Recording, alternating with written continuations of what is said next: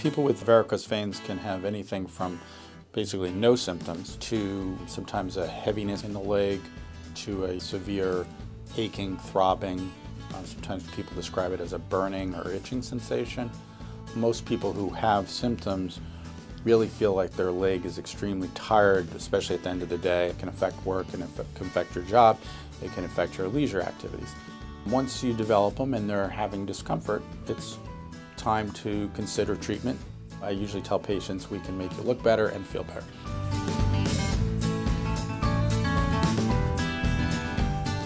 The procedure is actually very simple. I begin by injecting just a little bit of local anesthetic over the vein, right down around the knee. And then we put a small needle into the vein through which we pass a wire up through the vein, and we put a little sheath, just a little tube that we can introduce our radiofrequency probe up through the vein.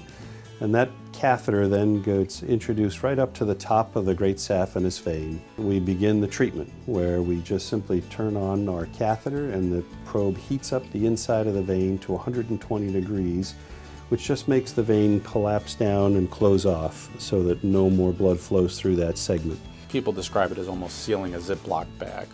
So by sealing the vein closed, what that does is knocks that vein out of action, and then the other veins can function through the more normal pathways.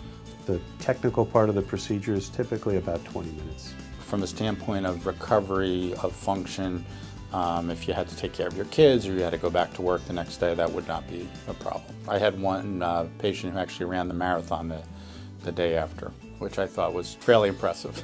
Often the patient will come back and say, I didn't realize that my cramps at night were related. I didn't realize that my leg felt like a log, and now I can, I walk like a normal person. I wish I had done this a long time before.